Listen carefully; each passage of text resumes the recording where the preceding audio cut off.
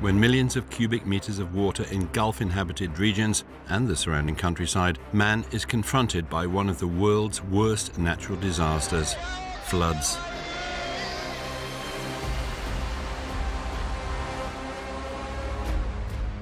Over the past 20 years, they have caused more than 150,000 deaths globally.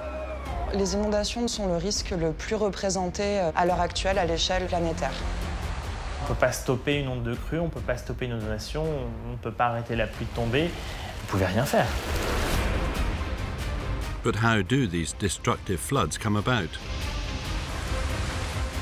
Scientists are studying these meteorological phenomena that are capable of producing extremely powerful flooding and surprise populations in a flash.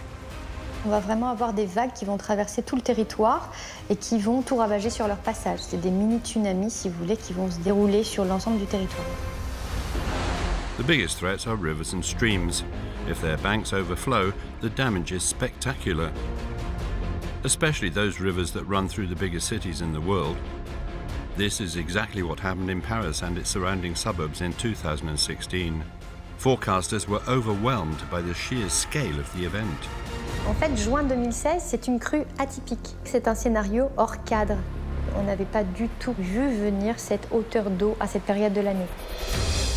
Even more catastrophic than Paris, Asia is victim to the most devastating floods, caused by a well-known climatic phenomenon, the monsoon.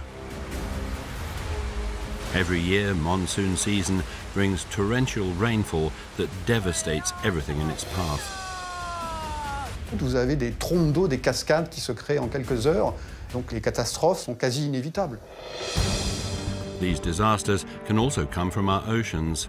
Scientists call this marine flooding, a danger that threatens our Atlantic coastlines despite several protective barriers.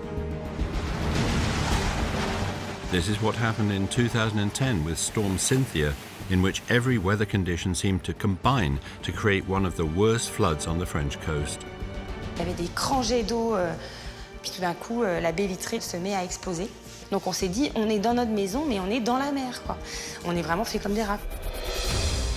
Giant floods caused by global warming threaten several regions around the world. Scientists are worried these floods could engulf entire countries around the globe. How can we predict these devastating events that affect millions of people?